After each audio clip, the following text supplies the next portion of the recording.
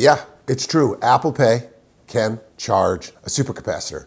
Who would have thought it? It's not the money of Apple Pay, but what you're using in Apple Pay is the underlying technology. And if you've ever wondered how your credit card, which doesn't have a battery in it, can transfer your data over to one of those readers at the supermarket, it uses something called NFC. NFC is 13.5 megahertz radio signal. And so how NFC works is the chip in your card actually gets a little bit of energy from the reader that your card picks up, turns into a little bit of electricity where it can transfer over your payment details. We're going to use that technology, and it's only a tiny little bit of energy, so you have to capture every little ounce of it and do it a bunch of times. And so people also don't realize is their phone is emitting radio waves all the time. And as you can see here, as I get close to this NFC antenna, every now and then you can see the light go off because it's picking up a little signal that your phone is sending out. That's not enough to do anything with, so what we're going to do is we're actually going to turn our phone into an NFC reader. And once we download that app, what it's going to do is it's going to make those NFC signals come a lot faster, which means we can gather more energy. We gather the energy by having a corresponding NFC antenna. That NFC antenna is going to have a chip. It's called an RF to DC converter chip, which takes those radio signals from the antenna and turns it into DC power. Then we're going to capture that power into a little supercapacitor, and that supercapacitor is going to turn the motor on our airplane.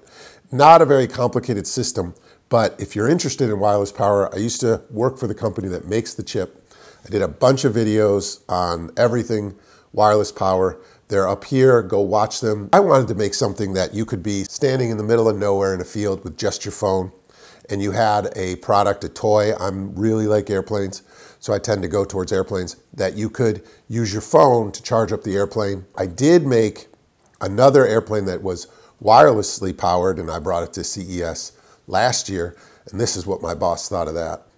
But that had a standalone transmitter, and I wanted to get away from that. I wanted to have something that we constantly carry around, actually charge the toy, if you will, so that you didn't need something else in the equation. And so that's why I wanted to make this plane. So let's get started. Let's first make the plane. Just gonna cut up some balsa wood here and put it all together and try to get this flying. Then I'm going to add the electronics.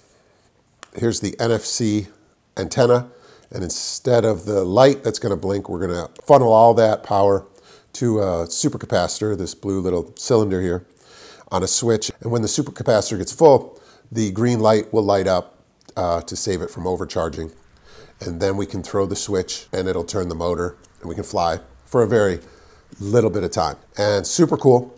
So you may say, why aren't the toy companies all over this making toys that you can charge with your phone? There's small things you can do on some phones with headphones and whatnot and transfer power.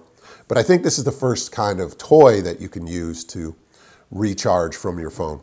And the reason is it takes a lot of time. Here's a time-lapse video of me actually charging the supercapacitor, and in real time it took about an hour.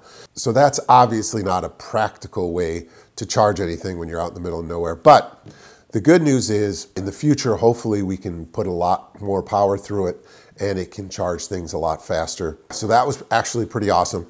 I had a good time. I love building airplanes. I love being the first to do something. So if you liked it, please like and subscribe and we'll do more of it. Hope you learned something about your phone, about wireless power, and maybe about airplanes. I don't know. But see you in the next video. GoPro, stop recording. You did.